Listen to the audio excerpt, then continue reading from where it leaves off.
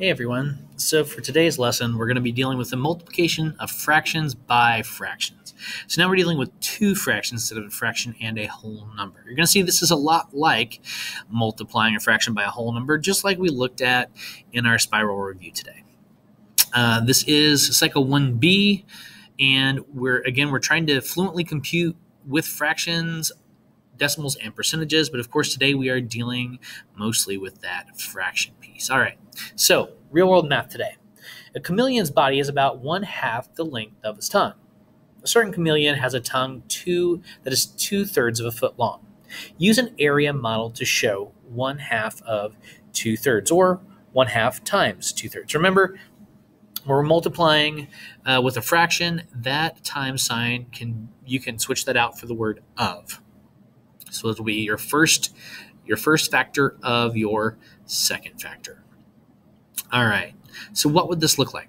Well, we would draw ourselves a little box here. So if we first thing we need to do is draw us a rectangular box and shade in 1/2 of that box. That's our first factor of our multiplication problem.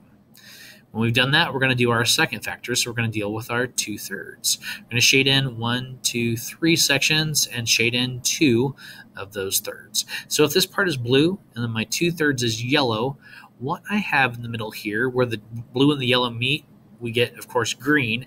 This is going to be the answer to our problem. So if I have 1/2 of 2/3, I get the leftover, which is 2 pieces out of 1, 2, 3, 4, 5, 6. So I'm going to get 1/2 times 2/3 gives me 2/6. But what about the algorithm? So if we're looking at our algorithm for our equation, we have 1/2 times 2/3.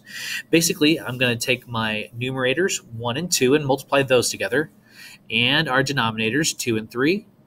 Just like we did yesterday when we were multiplying by the whole number and putting it over 1.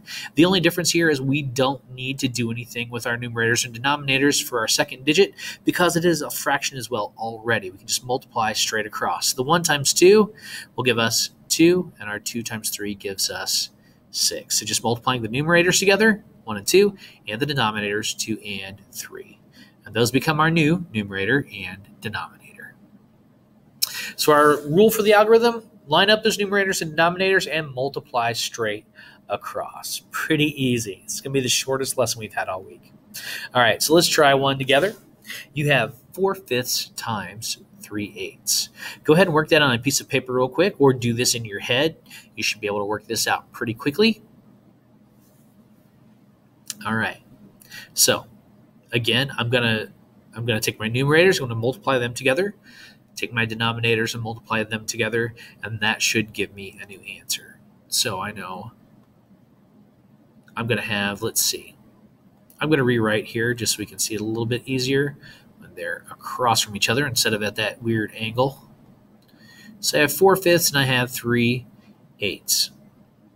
Again, I don't need to do anything except for to multiply the numerators together, multiply the denominators together, and then my new product from those two things are going to come over to be my new numerator and my new denominator. So 4 times 3 will become 12ths, or 12, and 5 times 8 would become 40. So 4/5 times 3/8, or 4/5 of 3/8 is going to be 12/40. A few things to note here. First of all, if you have a fraction of a fraction, that means you're taking less than a whole thing of something that is less than a whole thing.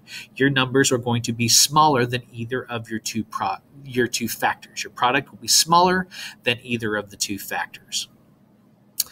Also, sometimes you will have this number like this, and of course, just like we have done the last couple days, you may have to simplify. Again, you just take what you can and simplify out. So I know that 12 and 40 are both multiples of 4.